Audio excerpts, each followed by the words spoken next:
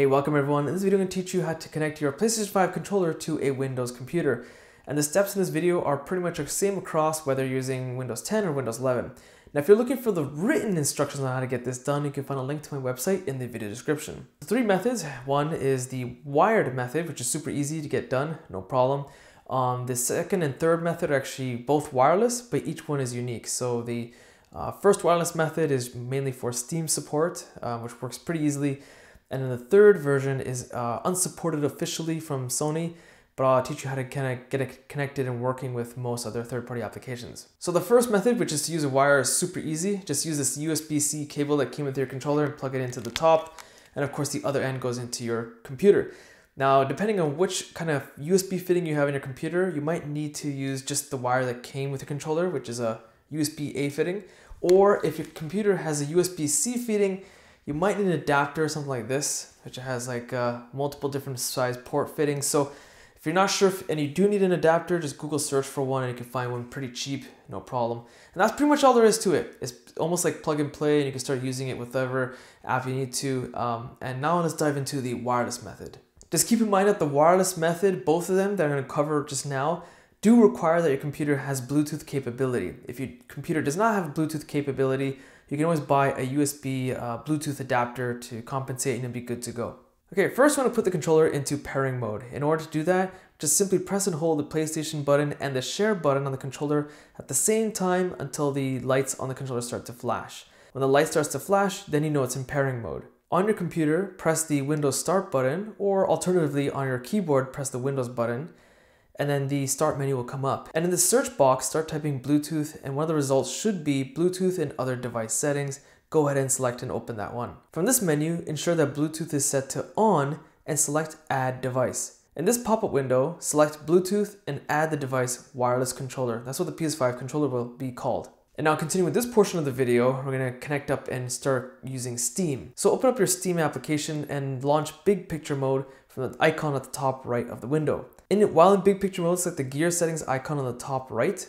Select controller settings under the controller section. And here you should see the PS5 controller under the detected controllers section. If not, and you connected your PS5 controller for the first time and you just installed Steam, reboot your computer and try these steps all over again. And that's pretty much all there is to it. You can kind of tweak some other things with the controller itself, but you can also adapt the controller configuration in each individual game. So there is kind of a way to make this work with non-Steam games, although it's not guaranteed to work. Steam has a functionality in which you can add games from your local computer and add it to the library locally, not on the cloud. So you can give that a try. I'm not going to show you how to get that done. That's not the purpose of this video. You can always Google search how to add non-Steam games app to Steam, and then hope that the PS5 controller will be compatible with those other games. Okay, so now we're going to cover the last method, which is still using Bluetooth wireless connectivity, so ensuring that your Bluetooth connectivity is still set up. But this method is designed because Sony, for some reason, will not have native support to work with, other applications within Windows. They've had this problem since PlayStation 4, and I have no clue why. It's just them kind of being stubborn.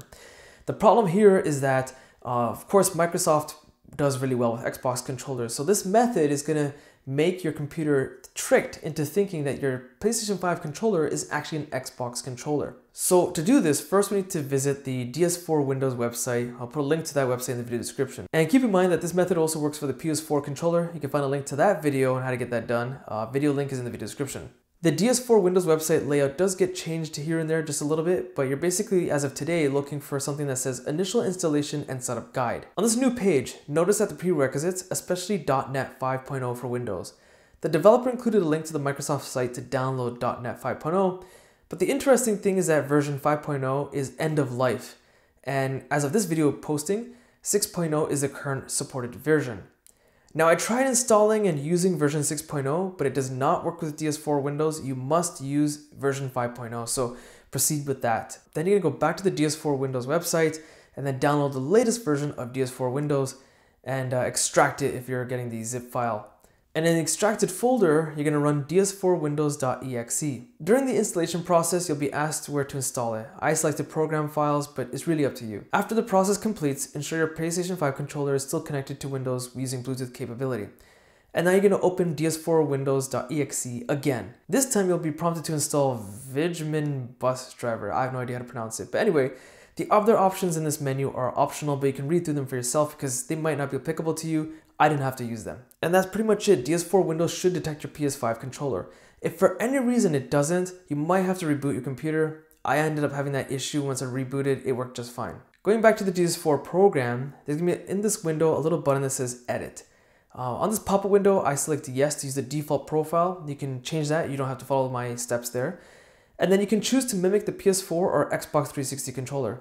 Xbox settings tend to work better with most games on Windows, so I just choose Xbox as my preferred default. On this new screen, you can configure almost everything, including the sensitivity of the joysticks. It's actually pretty wild how much you can customize here. And that's pretty much it. You're done. The easiest thing to do to test DS4 Windows if it's working or not is just open the Windows settings menu.